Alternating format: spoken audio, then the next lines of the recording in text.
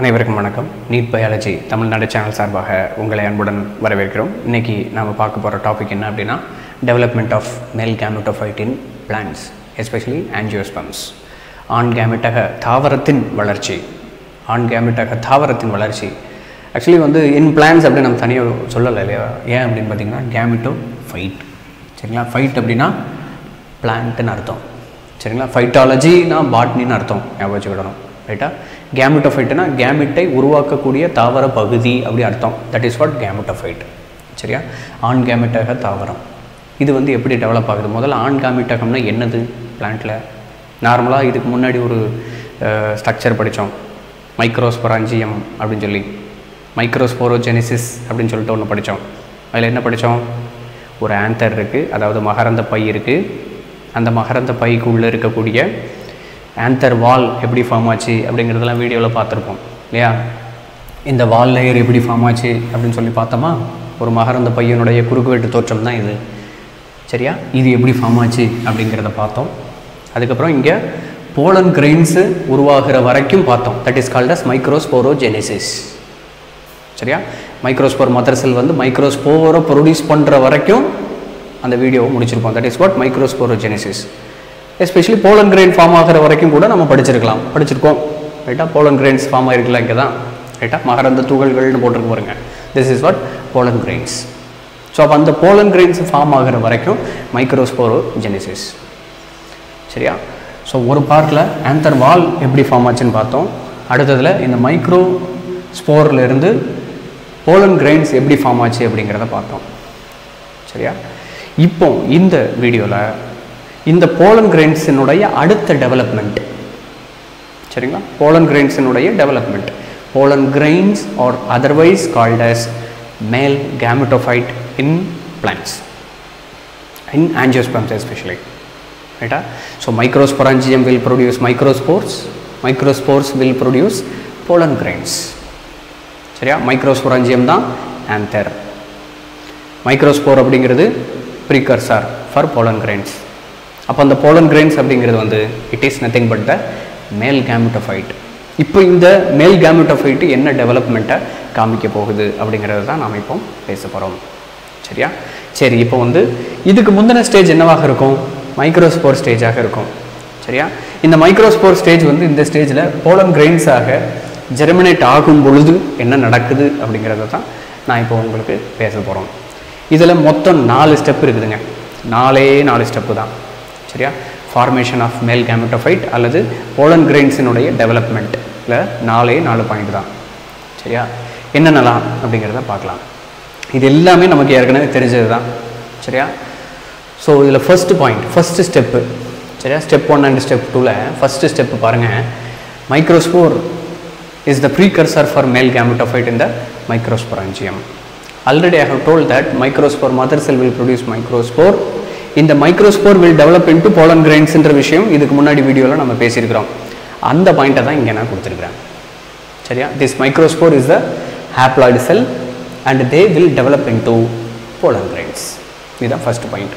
சரிங்களா? they will develop அப்படிங்கிறதுக்கு பதிலாக they are precursors அப்படின்னு சொல்லியிருக்காங்க. precursors அப்படின்னா that is the starting point. அதுதான் முன்னோடி செல்கள் அப்படிம்பாங்க. ரைட்டா? மைக்ரோஸ்பொராஞ்சியத்தில் இருக்கக்கூடிய மேல் கேமெட்டோஃபைட். சரிங்களா? ஆண் கேமெட்டக தாவரம் உருவாவதற்கு முன்னோடி செல்களாக செயல்படுவது யார் அப்படின்னு பார்த்தீங்கன்னா இந்த மைக்ரோஸ்போர்கள்னால் நுண்வித்துக்கள் அப்படிம்பாங்க. சரியா? நுண்வித்துக்கள் எல்லாம் ஒற்றை மடிய நிலையில் இருக்கிறது, ஞாபகம் வச்சுக்கோங்க. ஹேப்ளாய்டு அப்படின்னா ஒற்றை மடியம். ரைட்டா? ஸோ இந்த விஷயத்தை நீங்கள் புரிஞ்சுக்கோங்க. இதான் this is the first point. Next second என்ன ஆகுது அப்படின்னா, ஸோ இந்த ஸ்டேஜில் எப்படி இருக்கும் அந்த மைக்ரோஸ்போர் அப்படின்னா இப்படி தான் இருக்கும். இதெல்லாம் உங்கள் புக்கில் உள்ள டயக்ராம் தான். ஸோ இதில் எக்ஸைன் இருக்கும். சரிங்களா? இன்டைன் இருக்கும். இன்னும் போலன் கிரெயின்ஸ் இன்னும் டெவலப் ஆகலை. சரியா? மைக்ரோஸ்போரில் இருந்து ஸ்டார்டிங் பாயிண்ட்டுக்கு தான் வந்திருக்குது பாருங்கள். சரியா? மைக்ரோஸ்போரில் இருந்து ஸ்டார்டிங் பாயிண்ட்டுக்கு தான் வந்திருக்குது. இதுக்குள்ளே ஒரு நியூக்ளியஸ் இருக்குது, வெளியில் எக்ஸைன் இருக்குது, உள்ளே இன்டைன் இருக்குது. சரிங்களா? இன்டைன் இருக்குது. ஸோ இன்டைன் இது இன்டைன், இது எக்ஸைன். இது ஒரு போலன் கிரெயின் உருவாவதற்கு முன்னாடி இருக்கக்கூடிய ஸ்ட்ரக்சர். சரியா? போலன் கிரெயின் உருவாவதற்கு முன்னாடி இருக்கக்கூடிய ஸ்ட்ரக்சர். இந்த ஜெர்ம் போர் அப்படின்னு சொல்லிட்டு இந்த இடத்துல ஒரு சின்ன விஷயம் இருக்குது. இந்த ஜெர்ம் போர் அப்படிங்கிறது இந்த இடத்துல மட்டும் எக்ஸைன் லேயர் ரொம்ப ஸ்ட்ராங்காக இருக்காது, லைட்டாக இருக்கும். அது ஏன் லைட்டாக இருக்குது அப்படிங்கிறத பின்னாடி நான் சொல்கிறேன். சரியா? So this is what is the first stage, step 1 அப்படின்னு சொல்லிட்டு நான் கொடுத்துருக்கேன் பார்த்தீங்களா? இந்த ஸ்டெப்பை தான் அங்கே நான் படமாக வந்து கொடுக்கப்பட்டுள்ளது. நெக்ஸ்ட் வந்து second step, the nucleus forms vegetative and generative நியூக்ளியஸுங்க. சரியா? Vegetative and generative nucleus. So அந்த நியூக்ளியஸ் இருக்குது பார்த்தீங்களா? இதுக்கு முன்னாடி நம்ம பார்த்தோம்ல. சரியா? தோ இந்த நியூக்ளியஸ் என்ன ஆகுதான், டிவைட் ஆகுதான். ஆக்சுவலி இது வந்து ஒரு மெட்டாஃபேஸ் ஸ்டேஜ். சரியா? செல் டிவைட் ஆகிறத உங்களுக்கு காமிச்சிருக்காங்க. That nucleus undergoing division. சரியா? சாதாரண மைட்டாசிஸ் டிவிஷன் தான். அந்த நியூக்ளியஸ் ஹேப்ளாய்டாக டிப்ளாய்டாங்க, ஹேப்ளாய்டு. அப்போ ஹேப்ளாய்டு வந்து ஹேப்ளாய்டு போலன் கிரெயின், ஹேப்ளாய்டு மேல் கேமெட்டை ப்ரொடியூஸ் பண்ண போகுது, அப்படி தானே? அப்போ அந்த இடத்துல மைட்டாசிஸ் தான் நடக்கணும். சரியா? ஹேப்ளாய்டை ஃபார்ம் பண்ண போகுது. அப்போ அந்த இடத்துல மைட்டாசிஸ் தானே நடந்தாகணும். ஒரு டிப்ளாய்டு ஹேப்ளாய்டு ஆக்கணும் அப்படின்னாக்கா அது மியாசிஸ் நடக்கணும். இது ஏற்கனவே நடந்துருச்சு. மைக்ரோஸ்போர் மதர் செல்ஸ்லேருந்து மைக்ரோஸ்போர் ஃபார்ம் ஆகும்போது மியாசிஸ் டிவிஷன் நடந்துருச்சு. அங்கே ஹேப்ளாய்டு மைக்ரோஸ்போர்ஸ் ஃபார்ம் ஆச்சு. ரைட்டா? அப்போ அந்த மைக்ரோஸ்போர், ஹேப்ளாய்டு மைக்ரோஸ்போர் இருக்குல்ல, அந்த மைக்ரோஸ்போர்லேருந்து இன்னொரு மேல் கேமிட் வந்து உற்பத்தி ஆகணும் அப்படின்னா அந்த இடத்துல மைட்டாசிஸ் தான் நடக்கணும். So normal mitosis is performing. So here the dividing nucleus. அப்போ இது என்ன சார் அப்படின்னா, இது vacuole. Okay, vacuole is providing the food substances and it is giving energy for the development of the மேல் கேமிட். ரைட்டா? Development of the மேல் gamete. இந்த மேல் கேமிட் டைரெக்டாக உருவாகாது. சரியா? டைரெக்டாக உருவாகாது. அதுக்கு முன்னாடி 2 செல்லை உற்பத்தி பண்ணும். சரியா? மைக்ரோஸ்போரில் இந்த ஒரு நியூக்ளியஸ் இருக்குது பார்த்தீங்களா? இந்த ஒரு நியூக்ளியஸ் 2 நியூக்ளியஸாக மாறும். முதல்ல டைரெக்டாக வந்து இந்த நியூக்ளியஸ் வந்து மேல் கேமிட்டை வந்து உற்பத்தி செய்யாது, ஆண் கேமிட்டுகளை உற்பத்தி செய்யாது. அப்போது இது வந்து என்ன பண்ணுது அப்படின்னா 2 நியூக்ளியஸை உருவாக்கும். அந்த 2 நியூக்ளியஸில் ஒரு நியூக்ளியஸுக்கு பேர் வெஜிடேட்டிவ் நியூக்ளியஸ், இன்னொரு நியூக்ளியஸுக்கு பேர் ஜெனரேட்டிவ் நியூக்ளியஸ். நல்லா ஞாபகம் வச்சுக்கிடணும். சரியா? மைக்ரோஸ்போர்லேருந்து போலன் கிரெயின் ஃபார்ம் ஆயாச்சு. இந்த போலன் கிரெயினுடைய ஸ்ட்ரக்சர் தான் இப்போ நம்ம பார்த்துக்கிட்டு இருக்கோம். அந்த what will happen to the pollen grain further அப்படிங்கிறத தான் பார்த்துக்கிட்டு இருக்கோம். சரியா? So here the pollen grain has been developed. So இந்த ஸ்டேஜையே நீங்கள் வந்து போலன் கிரெயின் அப்படின்னே சொல்லலாம். இந்த ஸ்டேஜையே போலன் கிரெயின்னு சொல்லலாம். ரைட்டா? So this is what the exact pollen grain structure. இந்த போலன் கிரெயின் ஸ்ட்ரக்சர் வந்து ஆந்தருக்குள்ளே இருக்கும்போது நல்லா கவனிக்கணும். சரியா? இந்த போலன் கிரெயின் எங்கே இருக்குது? ஆந்தருக்குள்ளே இருக்குது. ஆந்தர் கேவிட்டிக்குள்ளே இருக்குன்னு தானே நம்ம படிச்சிருக்கோம். ஸோ இப்போ அந்த ஆந்தருக்குள்ளே இருக்குது. ஸோ இப்போ இந்த ஆந்தருக்குள்ளே இந்த போலன் கிரெயின்ஸ் இருக்கும்போது இந்த நியூக்ளியஸ் டிவைட் ஆகி 2 நியூக்ளியஸை ஃபார்ம் பண்ணுது. இந்த நியூக்ளியஸுக்கு பேர் வெஜிடேட்டிவ் நியூக்ளியஸு, இந்த நியூக்ளியஸுக்கு பேர் ஜெனரேட்டிவ் நியூக்ளியஸு. இந்த 2 நியூக்ளியஸ் ஃபார்ம் ஆனதுக்கப்புறமும் இந்த இடத்துல ஒரு கிராஸ் வால் ஃபார்ம் ஆகும். சரியா? கிராஸ் வால் ஃபார்ம் ஆனதுக்கப்புறம் கிராஸ் வாலுக்கு இங்கிட்டு உள்ளது எல்லாமே வெஜிடேட்டிவ் செல் என்று அழைக்கப்படுகிறது. கிராஸ் வாலுக்கு இங்கிட்டு உள்ளது எல்லாமே வந்து ஜெனரேட்டிவ் செல் என்று அழைக்கப்படுகிறது. சரியா? ஜெனரேட்டிவ் நியூக்ளியஸாக இருந்தது தன்னகத்தை ஒரு செல் வாலை ஃபார்ம் பண்ணி ஜெனரேட்டிவ் செல்லாக மாறிவிட்டது. அதே போல் வெஜிடேட்டிவ் நியூக்ளியஸாக இருந்தது இந்த கிராஸ் வால் ஃபார்மேஷனுக்கு அப்புறம் இந்த ஏரியா ஃபுல்லாமே வெஜிடேட்டிவ் செல் ஆக மாற்றப்பட்டிருக்கிறது. இதை நல்லா ஞாபகம் வச்சுக்கணும். இப்போ இந்த 2 செல் வந்து உற்பத்தி ஆனதுக்கப்புறம் ஃபார்ம் ஆனதுக்கப்புறம் 3 ஸ்டெப்பு நமக்கு முடிச்சிட்டோம்.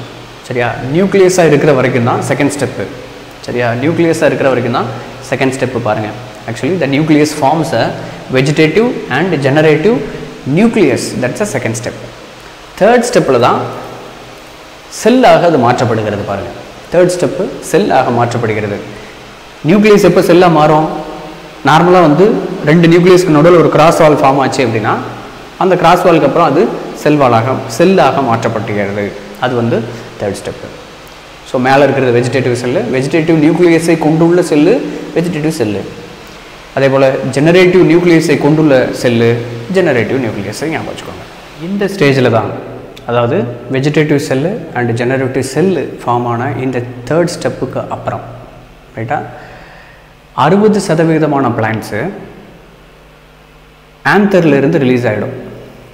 ஆந்தர் டெகிசன்ஸ் அப்படின்னு ஒன்று கேள்விப்பட்டிருப்பீங்க இல்லையா? ஆந்தர் டெகிசன்ஸ் கேள்விப்பட்டிருக்கீங்கள்ல? அப்படின்னா என்ன அர்த்தம்? ஆந்தர் மகரந்த பை வெடித்தல் அப்படின்னு படிச்சிருப்பீங்க. அந்த மகரந்த பை வெடித்து உள்ளே இருக்கக்கூடிய போலன் கிரெயின்ஸ் வந்து வெளியில் ரிலீஸ் ஆகிடும். அதுக்கப்புறம் அந்த போலன் கிரெயின்ஸ் வந்து ஏதாவது ஒரு ஏஜென்ட் மூலமாக வேறு ஒரு பிளான்ட்டுக்கு போய் ரீச் ஆகும். ரைட்டா? ரீச் ஆகி ஸ்டிக்மா, வேறு ஒரு பிளான்ட்டில் இருக்கக்கூடிய ஸ்டிக்மா இருக்குல்ல, அந்த ஸ்டிக்மாவில் போய் அது ரீச் ஆகிடும். ரீச் ஆனதுக்கப்புறம் என்ன நடக்கும் அப்படிங்கிறது தான் 4th ஸ்டெப்பு. இதில் 60% பிளான்ட்டில். சரிங்களா? மீதி 40% பிளான்ட் இருக்குல்ல, சரியா, எல்லா பிளான்ட்லேயும் வந்து இந்த ஸ்டேஜுக்கு அப்புறம் அந்த செல் வந்து ரிலீஸ் ஆகிடும், போலன் கிரெயின்ஸ் வந்து ரிலீஸ் ஆகிடும் அப்படின்ட்டு இல்லை. சரியா? 60% ஆஞ்சியோஸ்பெர்மில் மட்டும்தான் அது நடக்கும். மீதி 40% என்ன நடக்கும்? இந்த ஸ்டேஜில் அப்படியே தான் இருக்கும், ஆந்தருக்குள்ளே அப்படியே இருக்கும். சரியா? ஆந்தருக்குள்ளே அப்படியே இருக்கும். இப்போ நம்ம இந்த 4th ஸ்டெப்பு படிக்கும்போது 2 விதமாக படிக்க போகிறோங்க, அவ்வளோதான். எப்படி அப்படின்னா 60% பிளான்ட்டில் என்ன நடக்குது, 40% பிளான்ட்டில் என்ன நடக்குது அப்படிங்கிறத படிக்க போகிறோம். சரியா? 60% பிளான்ட்டில் இந்த ஸ்டேஜுக்கு அப்புறம் போலன் ரிலீஸ் ஆகி ஸ்டிக்மாவுக்கு போயிடும். ஸ்டிக்மாவில் தான் அடுத்த ஸ்டேஜ், 4th ஸ்டேஜ், ஸ்டெப் 4. 40% பிளான்ட்டில் இந்த ஸ்டேஜுக்கு அப்புறம் ஆந்தர்லேருந்து ரிலீஸ் ஆகாது.